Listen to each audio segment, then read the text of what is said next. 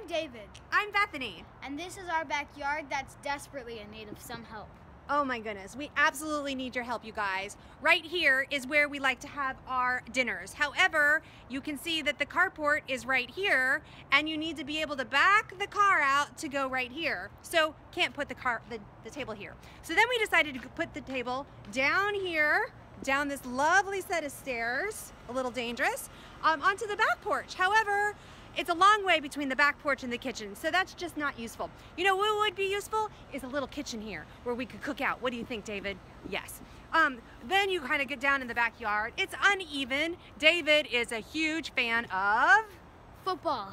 And we love to throw the football in our backyard. But as you can see, when David goes and runs down the yard, as you can see, it's all rough and tumbly, and there's holes in the yard, and when we try to play football in the backyard, it is just not fun.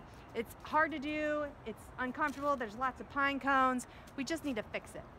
We have a great space back here, lots of open area, cleaned it out just for you, but now we need some more help. This tree, dead. It's gotta go. We need some beautiful deck. We need a fire pit. We'd love to be able to watch football outside, and I'd love to cook. Have some guys over, some for him, some for me, single mom. Help us out. We're desperate. We need your help, you guys. Please come help us out and help us fix our backyard. We would so appreciate it.